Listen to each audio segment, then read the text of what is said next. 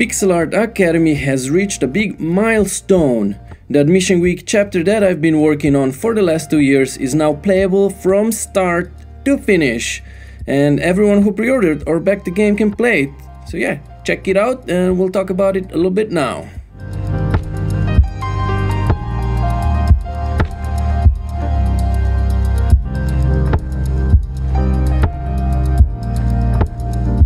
Hello everybody, I'm Retro, and if you remember, you're watching Pixel Art Academy 101, my YouTube shop about my video game Pixel Art Academy. You've been watching it since May 2018, so about a year and a half, and this might be actually one of the last episodes in the 101 series, because this first chapter, Admission Week, that I've been working, chapter 1, is getting close to finished a little bit. For the first time right now it's playable, so all the gameplay elements that I wanted to do in this first version are in there. It's still an alpha version, it doesn't have a lot of art, there's a shit ton of bugs, and yeah, there's no art. It's still a text adventure and it doesn't have all the features I wanna eventually put into it, but for now you can play it from start to finish. And so yeah, this is gonna be a little bit of intro of what's all in there that I worked on for all this time. There are two things I wanted to talk to you about today, and the first one is the Admission Week app. If you remember back from the second episode, yeah, you get a Pixel Boy, this sort of a tablet where you will do most of the assignments to get admitted to the academy. And it just gave you these 5 apps immediately. It's a little bit overwhelming to new players, and the way it was always meant to be is you actually unlock them one by one, and you do that in the new Admission Week app. So when you open it up, you get a little bit of instructions and you start your Admission Week, which starts counting and it tracks your progress, gives you these 4 goals that you need to complete.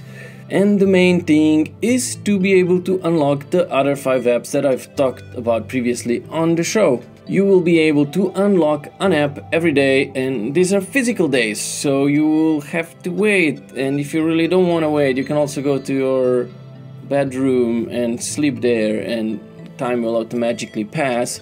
But because one of the Admission Week goals is to set your own commitment, how much do you actually want to practice drawing? Because eventually you want to do this activity into the future, so you decide, well, I want to do 2 days a week or 5 days a week or maybe even every day. And so to complete that admission goal, you actually have to log into the game that many times as you said. So basically it's in your interest to spread it out throughout the week depending on the goal that you set for yourself.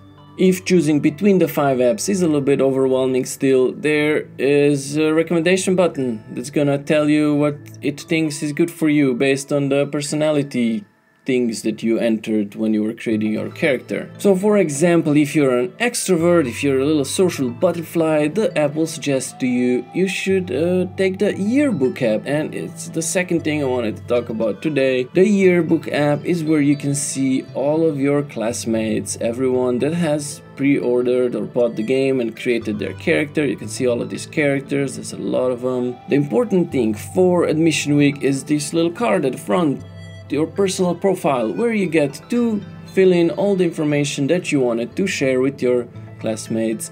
And the more you share, the more you will be able to know about your classmates, because you will be able to ask them those things and you will exchange information. The point of this assignment is to join a study group, because you want to have supporting environment while you go through these learning tasks. And it's really nice to go and do that with other people. Once you have filled out your profile card, you'll hear an announcement on the speakers in Retronator headquarters that a meeting for new applicants to the Academy of Art is going to start. You make your way to the gallery where in that open space this is taking place, and you will see a lot of people there, and I'm gonna see my character by the table where I'm gonna ask you to grab a marker and some stickers and make yourself a name tag. And from that point on, Shelly, who's the coordinator or for the admission, is gonna take it over. She's gonna give a little speech, and then there's going to be this sort of introductory activity where everyone's gonna gather in the middle, and then she's gonna ask questions. For example, are you more extroverted or introverted? And people will choose their sides, and you can kind of see which characters are kind of like you and which ones aren't. And then there's, do you want to do more pixel art, or do you want to do other art styles of art, or you want to be a professional in this field, or are you doing it more of a hobby? Just kind of little icebreakers so that you can start conversations about these things with other people. You write all of the answers down on stickers, put them on your chest, and so as soon as this activity is over, you get 5 minutes to then look around and see what kind of answers people wrote, talk to them more, and you can ask them those things. How old are you? Where are you from? What are your aspirations? Who's your favorite superhero?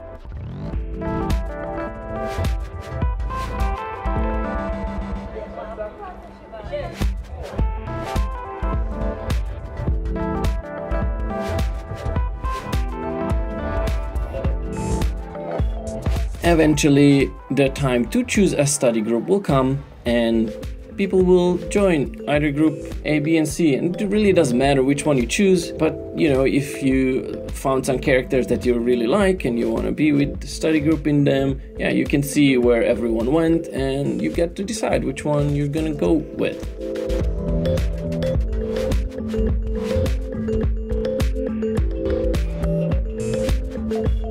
Every group is gonna get a coordinator and a meeting location where you will meet, and so after the mixer is over, you go there.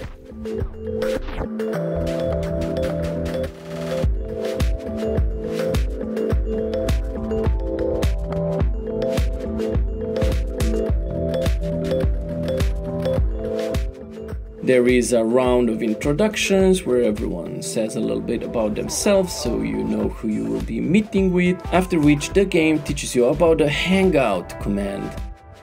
You execute the hangout command at the meetup location, after which people will tell you what they've been working on, what kind of journal entries they wrote, which learning goals they completed.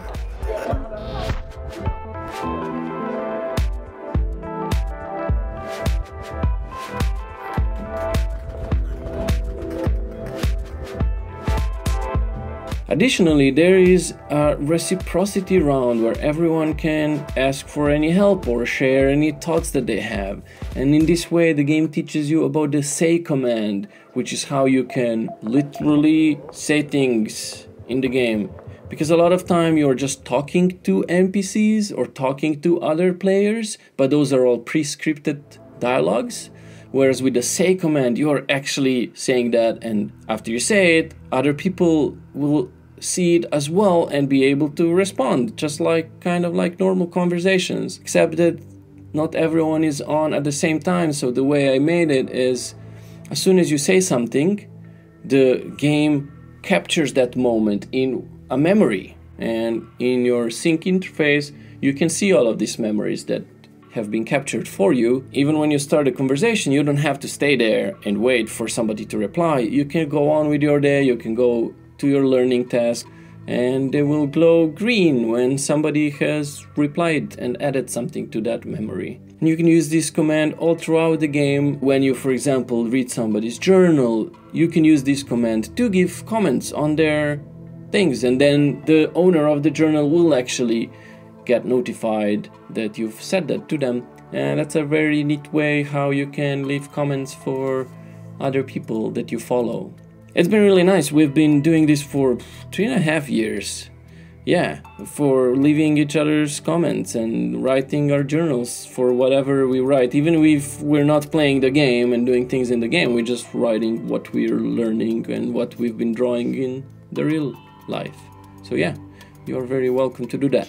The design of the study groups is a little bit experimental because I wanted to give you this kind of a cozy feeling of having a small, tight-knit group of people that you know what they're working on.